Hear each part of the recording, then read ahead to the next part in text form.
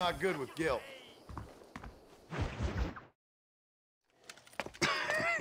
Hey, gringo. Mr. Ricketts. Come on in. Sit down and have yourself a drink. Sure. Say, any word of Javier Escuela? No, hasn't yet. Say, why are you after him anyway? We're old friends. We was kind of educated together. So what is this, some kind of high school reunion sort of thing? Something like that. Well, you've killed people. You lived the life. That I have. And I tried to stop. I mean, I don't know. I tried to go straight. I did. I left the gang after the gang left me. Left me to die after I'd been shot. They'd all gone crazy anyhow. Our old leader, fella you probably heard of. Anyway, he more or less lost his mind, went and shot a bunch of people unfair like. I got shot in a robbery. They left me, and I left them. Well, that's how it goes.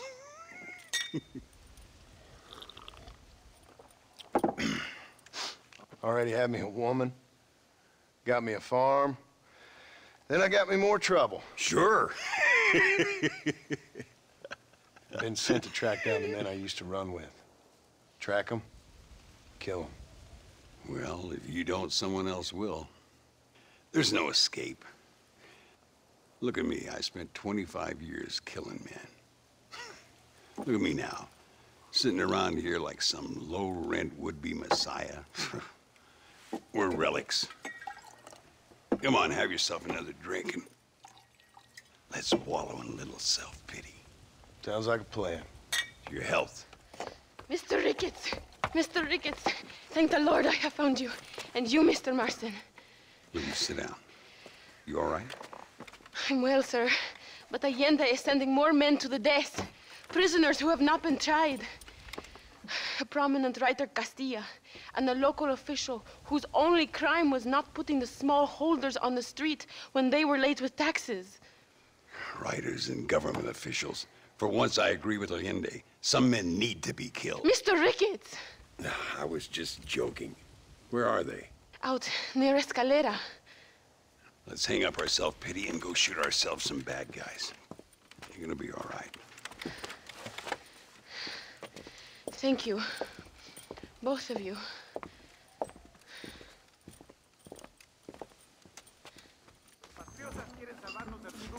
All right, here we go again.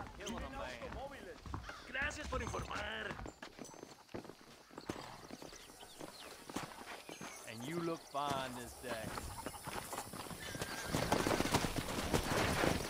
Whenever you're ready, partner.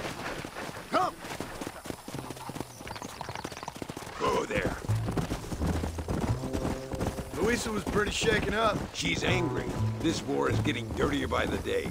People are being executed for just having an opinion. Allende seems to have more enemies by the day. Perhaps you would know. Rumor has it you've been making all kinds of new friends. I don't pay much attention to rumors. Just be careful, John. Keep jumping from one side of the fence to the other. You might just get impaled on it. I have to find these two men. With respect, how I do it is no concern of yours. Choose your tone wisely, partner. Remember who you're talking to. How could I ever forget? And who are you, John Marston? Apart from a rat feeding every other hand he can find, my name means something. All you've done is kill a few peasants, and the only real outlaw you've taken on dropped you like a bad habit. Now, I politely ask you to watch your tone, Ricketts. All I'm saying is, maybe there's a reason why people around here don't want to talk. You must miss your family. It's the only thing that keeps me going. You know, you remind me a lot of myself. How I used to be. Stubborn and angry. You ain't changed all that much. I always thought I'd lived in... Look! It's an army convoy. I think I see the prisoners in those wagons. This is our chance! See if you can pull in that first wagon. How's he getting so close? Yeah! Tell the Lindy there's been a change of plan.